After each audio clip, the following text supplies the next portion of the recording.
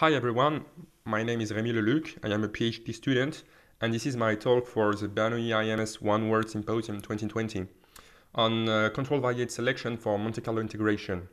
This is a joint work with François Portier and Johan Segers. This is the outline of my talk, so after a brief introduction on Monte Carlo methods and the background of control variates, I will present some Monte Carlo estimates that we developed, and we'll show you some concentration inequality we obtained and the numerical experiments we performed that highlight the performance of our approach. While Monte Carlo methods aim at solving deterministic problems with randomness, they are well known because they are simple, fast, and scalable.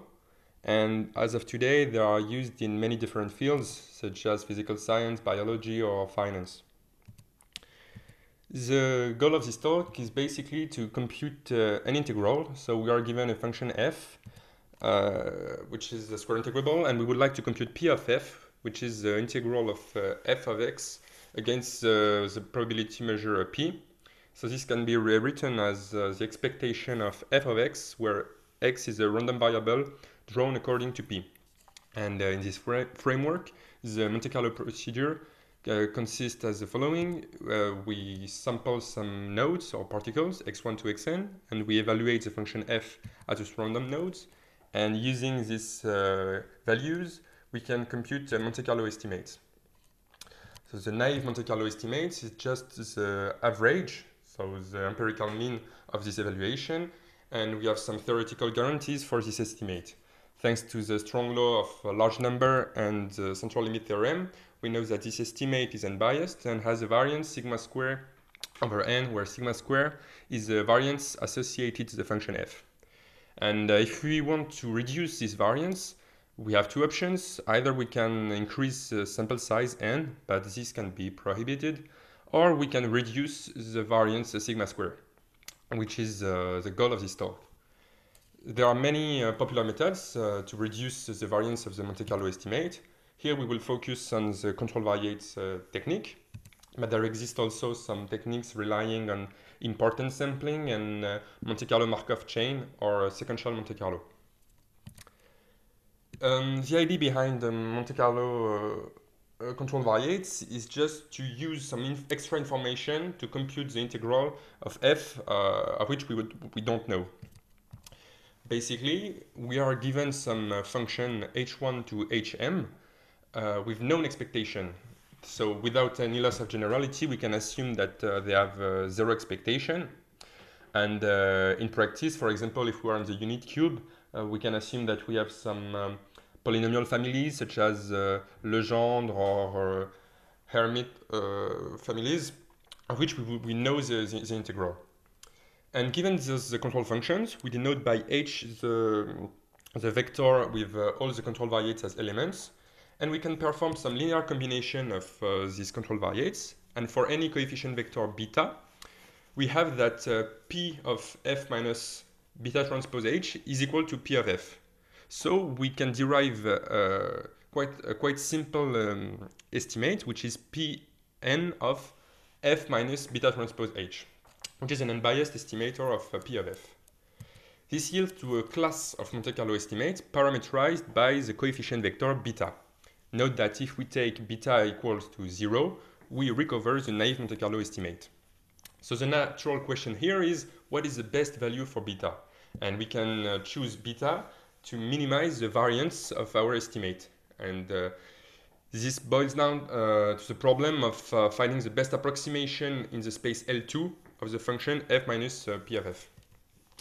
Once we have computed the beta star, we can plug it into the formula, and each value of beta will give a Monte Carlo estimate. Note that when you use control variates, you always reduce the variance of your estimate.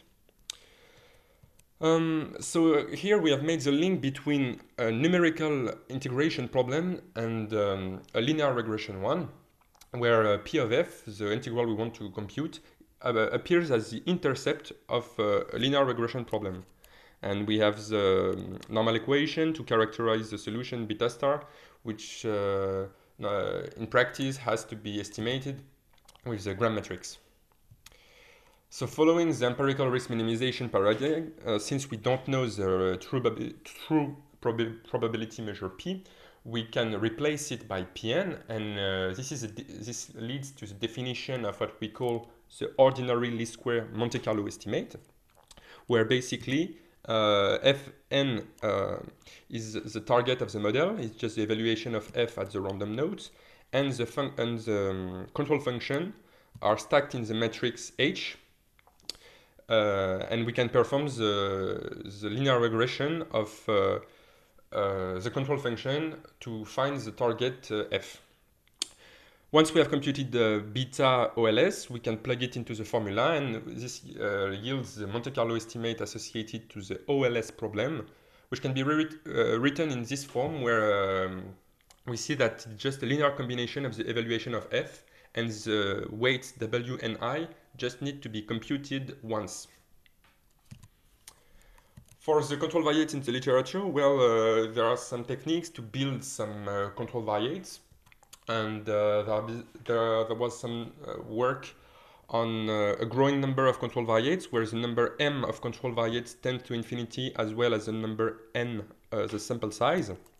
And recently, some authors suggested the idea to add some regularization to this linear regression problem, and this is the purpose of this talk. Because the OLS estimate suffers from drawbacks. First, when there are too many variables compared to the sample size, or when there is some multicollinearity. This yields to very large coefficient in the solution beta. So to avoid this problem, we can bet on sparsity and use the lasso to perform some feature selection.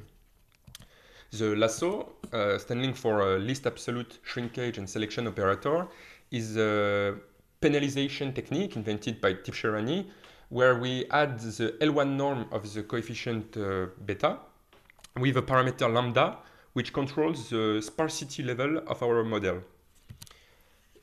So some notation here, we would denote by S of beta the support of beta, which is the active set of this vector, and L star will denote the number of active control function. Finally, a third Monte Carlo estimate is the least square lasso Monte Carlo estimate, where we perform a first step using the lasso to select the control function, and then we use the control function selected to perform the ordinary least square. And during the first step, we can use a subsampling strategy to reduce the computation time. Now for the concentration inequalities, well, under some assumption that you can find in the paper, we have the following bounds for the error, for the OLS, the lasso, and the least square lasso.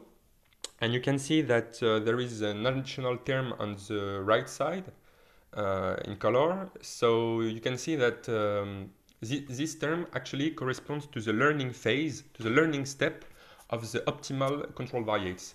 And in the least square lasso, the number m of control function has been replaced by L star, which is actually quite smaller compared to m. And L star is the number of active control variates. Finally, some numerical experiments. We will focus the study on the unit cube in dimension d with functions that have been normalized to 1, and we compare the different methods, the OLS, the lasso, and the least square lasso. We used some Legendre polynomial as control functions, and we increase the number of control functions to see the effect of adding more and more control function and perform the selection of those control functions. Well, lambda here has been selected by a dichotomic search to select a number of control function of order square root of n. And here are the results. You can see that all the methods perform well, but when the number m of control functions is higher than the number n of sample, the OLS becomes unstable, and we need to focus on the lasso-based method. And even in high dimension, here d equals to 5 or d equals 8, the lasso-based method performs very well. To conclude, we've seen that the control variates are a technique quite simple and effective, and when we add some penalization to the linear regression problem, we can increase accuracy without any additional computational cost. And this method performs as well as any other state-of-the-art method. Well, thank you very much for your attention, and I will be glad to answer all your questions during the live session.